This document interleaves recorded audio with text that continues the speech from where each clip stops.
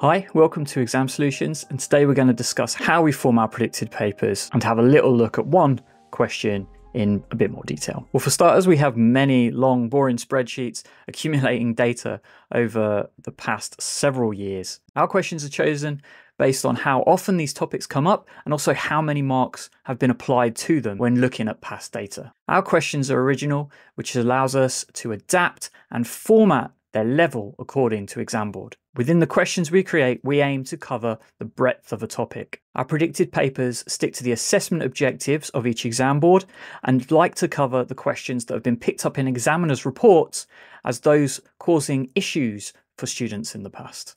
Today we're going to be looking at a Circles A-level question. Here we can see it on both the Edexcel and AQA paper.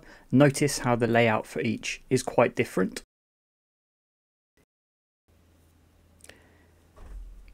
And so now we're going to look at the Edexcel in a bit more detail to see why we've chosen this question and how the history of this question has influenced our prediction.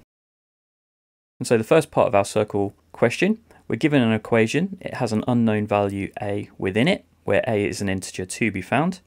We are given a point on this circle. And so we have the information here to be able to identify a. And so our first marks are for finding the value of a and the coordinates of the center of the circle. Now, the idea of understanding the equation of a circle that we get from completing the square are essential skills. And in fact, the equation of a circle is what we would deem a must-have question. If we look through the past, 2023, using the equation of a circle, 22, equation of a circle, 21, equation of a circle. In 2020, we again have the equation of a circle we need to work with. 2019, again, we need to understand the equation of the circle. And 2018, we need to understand the equation for the circle.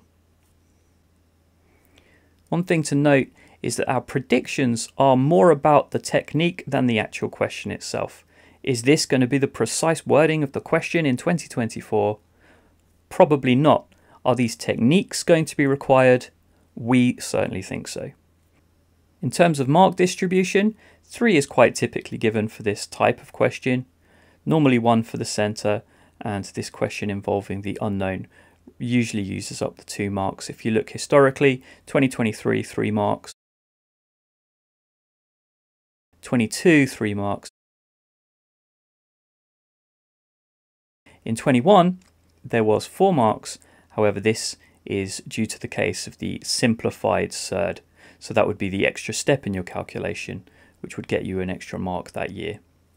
And so where do we get part B? Part B, T is the tangent to the circle at P.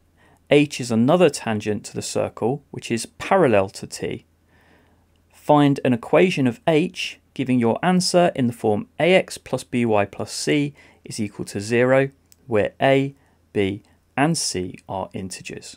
Looking historically, the second part of a circle question will usually involve some form of equation of a line, either looking at perpendiculars, tangents, points of intersection, etc. We can see this in 23, a line intersecting, 21, a line tangent,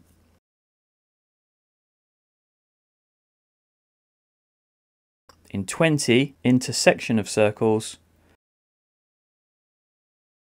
2019, again circle intersection,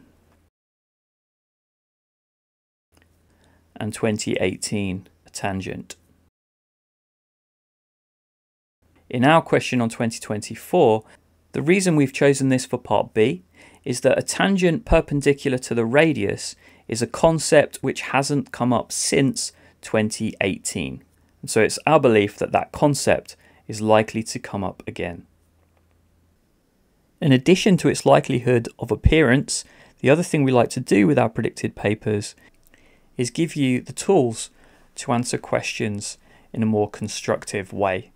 It was noted in 2021, when the term tangent was last used, that many students jumped to substitution into the discriminant which led to a highly complicated equation, seeing many students at that point give up. We have specifically provided a solution to part B that removes that complication, hence dealing with the errors students in the past have encountered. It's important to us at ExamSolutions that these predicted papers aren't assessments of your learning, but assessments for your learning, which means we hope when you finish one of our predicted papers, you've gained that extra bit of knowledge to help you your next time round. Of course, this level of attention is given to each question within the papers we create, and we do hope you'd agree with us that these are the techniques and skills you need to best prepare yourself for whatever 2024 throws at you, however they word it. You can explore more questions like this on our website.